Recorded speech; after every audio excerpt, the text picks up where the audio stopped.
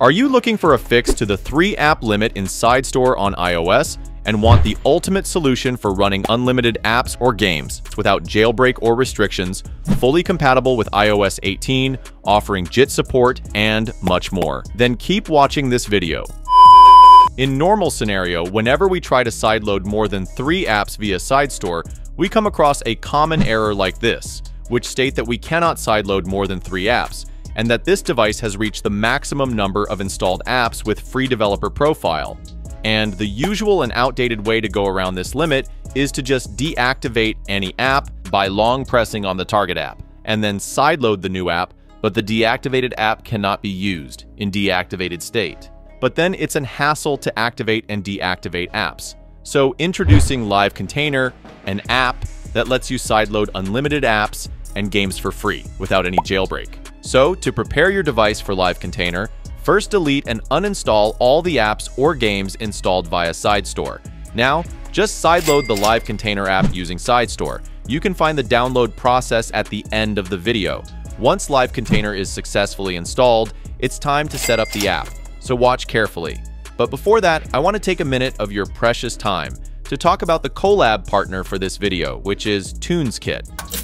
If you are facing issues like this, or you are completely locked out, or when you do not remember your Apple ID or password, or when you forget to turn off Find My iPhone feature before resetting the device, and you feel helpless and frustrated, meet TunesKit iPhone Unlocker, today's sponsor, and the fastest way to get back your iOS devices like iPhones, iPads, and even iPods in just 3 easy steps. Just plug in it, download the firmware, and boom, you are back inside your device. Additionally, TunesKit can remove and also fix these iOS-related issues and errors, all without losing any data. You can try this tool for free with limited features, or you can enroll to their subscriptions.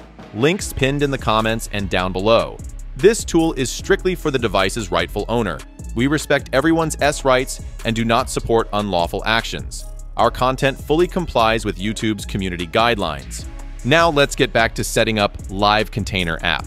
First, launch the LiveContainer app, navigate to the settings option, and tap on the patch Sidestore option as shown in the video. You will automatically be redirected to the Sidestore app where the refreshing process will begin, as indicated by this progress bar here. Once the app is refreshed, launch the LiveContainer app again, go to the settings, and tap on JIT-less mode diagnose. Scroll down and tap on test JIT-less mode. And if you followed me correctly, you'll receive a success message like this, indicating that the setup was successful. Next, you may also install LiveContainer 2 by tapping on install another LiveContainer and then choosing Sidestore from the share option as shown.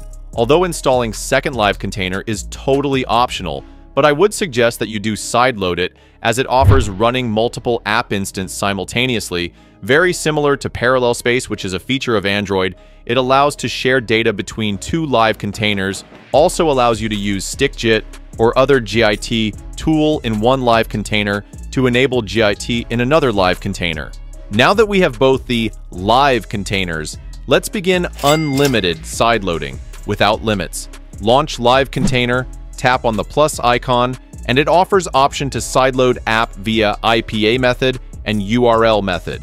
I have plenty of IPA files downloaded, and as you can see, I am sideloading as many apps as I want, and there is no limitation to it. You can even sideload games and emulators. And for this demonstration, I'll sideload a total of 6 apps. Now, to run an app or game, simply tap on the Run option, and the target app will launch successfully without any errors. Just one downside of LiveContainer is that it can run only one app at a time. So, if you want to run another application or game, you must first remove LiveContainer from the app switcher, then relaunch LiveContainer and tap on Run for the desired app or game. And as you can see, all the apps I sideloaded are running without any errors. Now, suppose you want to run another app simultaneously. This is where LiveContainer 2 comes into the picture. To run another app in LiveContainer 2, go back to the LiveContainer app and long press on the desired app or game. Next, tap on Settings, and then tap on Convert to Shared App. That's it. Now, whenever you run the shared app from the LiveContainer app, it will automatically open in LiveContainer 2. You can even enable JIT in the LiveContainer app. And for this demonstration, I'll run the PlayStation 2 emulator, which requires JIT to function properly.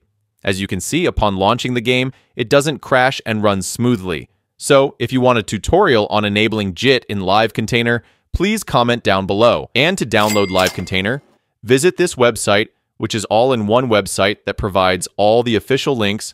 Scroll down and tap on this LiveContainer button, which will redirect you to the GitHub releases section. Simply scroll down and under Assets section, download the LiveContainer IPA file into your device. That's it for today, and if you want to automate Sidestore refreshing, make sure to check out my next video. Thank you, and don't forget to subscribe to my channel.